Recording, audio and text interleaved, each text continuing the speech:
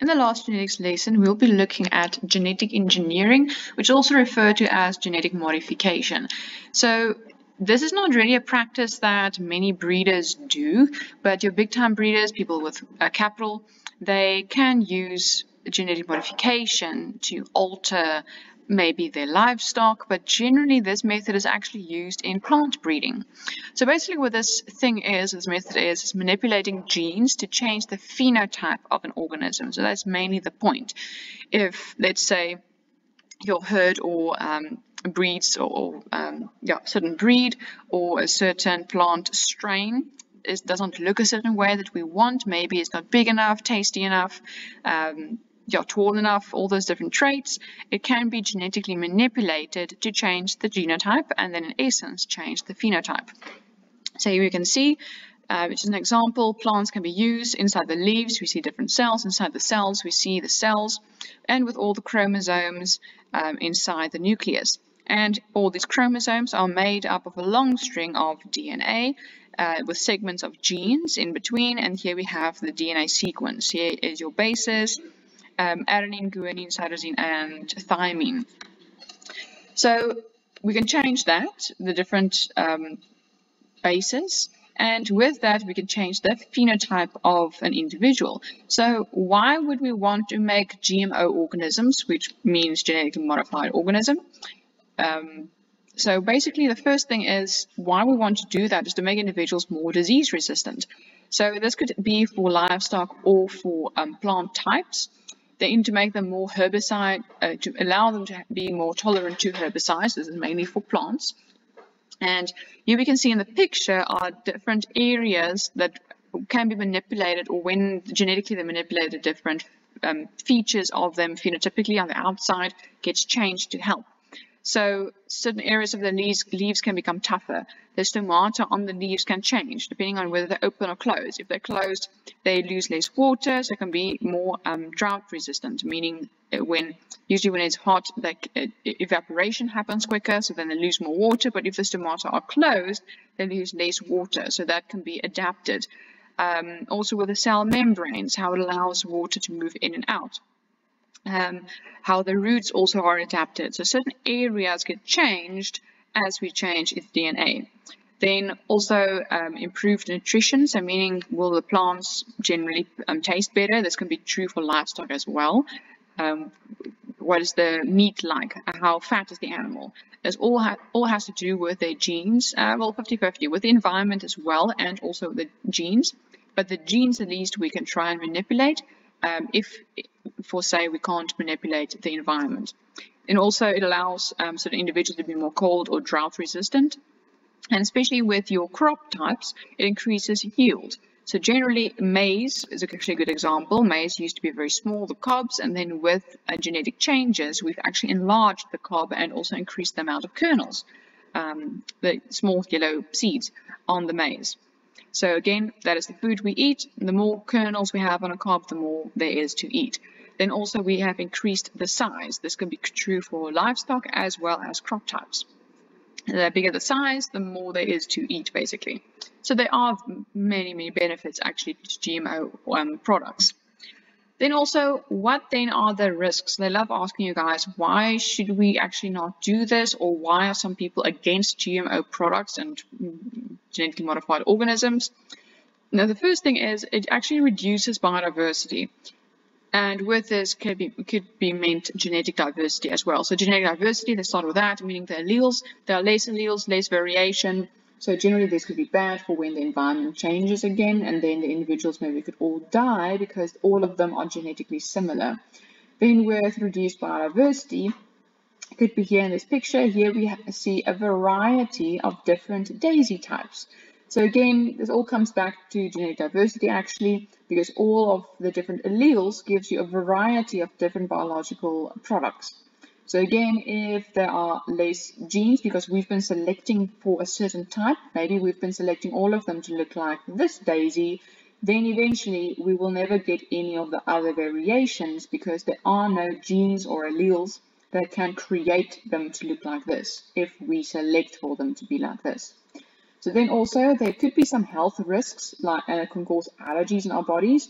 This could be with livestock that we do eat, but generally this is more to do with plant types. So here we have certain pollen types that some people are allergic to. We get rashes, we get runny noses, and it makes our eyes water. Yes, fine, it's not really a deadly thing if the plants do give us allergies, but in certain cases, depends on how severely allergic someone is to something, it could actually potentially cause the death of someone, especially if they struggle to breathe, because sometimes it affects the lungs, and then they can't breathe anymore, and then they go into shock. So yes, it does have actually some serious health risks, mild to serious. So it depends on how we change it. Sometimes genetically, if we do alter something too much, it can cause allergies. Then also there could be some pest resistance. So this is actually, it could be a good thing, but it could also be bad, meaning it depends on what pest is trying to get to what type of plant. I'm trying to think, maybe pest resistance is actually a good thing here. But pest resistance, pest resistance in the sense of that the pests now are tolerant to the plant. So we've manipulated the plant in such a way that a certain type of pest can actually get to the plant. And there's no way for the plant now to defend itself against pests. I think that's actually what I quite meant with that one. So then we have economic concerns. So with our economic concerns, usually expensive patented products. In this case, when we have changed genetically certain organisms, the companies who actually have changed these organisms, they usually put a trademark on these changed seeds and plants, and then they again ask a lot of money for shops and breeders and so on to use their seeds or to plant their plants or their crop types.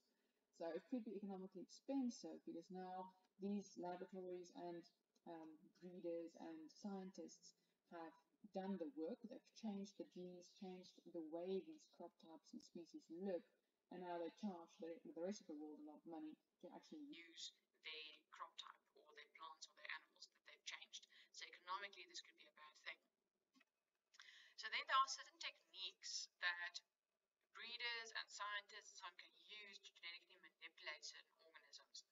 So with this, you guys will just have to be able to identify the different types and maybe write in a sentence or two what this technique involves, basically. So I put in some diagrams just to explain it, but you will not have to draw anything. Just know the names and just know in a sentence or two how to explain what happens during this technique. So the first one is electroporation. So electro, it must make you think of electricity, and that's exactly what is used here. So basically what happens is an electric pulse causes new DNA or the gene that you want to put into this plant type or animal organism to fuse then with the cells, the host's original DNA. So if we wanted to change the DNA, let's say of the maize plant, the maize is too small, now we change one of its alleles to enable it to make bigger offspring. So we want to put that new piece of DNA into this organism. Well, how do we put that in? And that is with an electrical shock. So here we see basically what electrical charge is on the inside of the cell and the electrical charge on the outside. It's basically positive, negative all around. And here we see that the green bits are the new DNA we want to put inside the cell. There's nothing in here yet, nothing of the new DNA. It has its own DNA, but we want to put the DNA around here inside the cell. So what happens?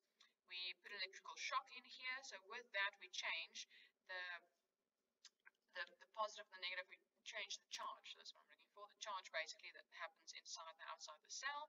And what happens when all the negative ions actually accumulate on this side and all the positive on this side? It actually opens the cell membrane. So the electrical shock opens the cell membrane, and now the DNA that was on the outside of the cell can come into the cell because the cell membrane has opened. So basically what the electrical shock does is make a little pathway so that the genes can come inside. And now at the end, when you're done, they say here the membrane heals. So the membrane fuses closed again, and now it keeps the DNA particles on the inside.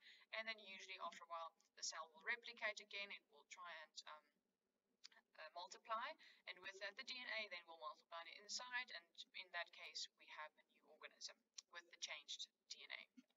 The second technique that they can use is micro-injection. So as the word says injection, you literally inject the new gene into the cell, as you can see in the picture injected into the nucleus of the recipient cell. Here we have the cell, here's the nucleus with the DNA on the inside. You literally use a specialized needle, injection needle, to do it. So again, it kind of looks like a normal injection needle here, but it does look a little bit different in real life. But in essence, this explains what happens.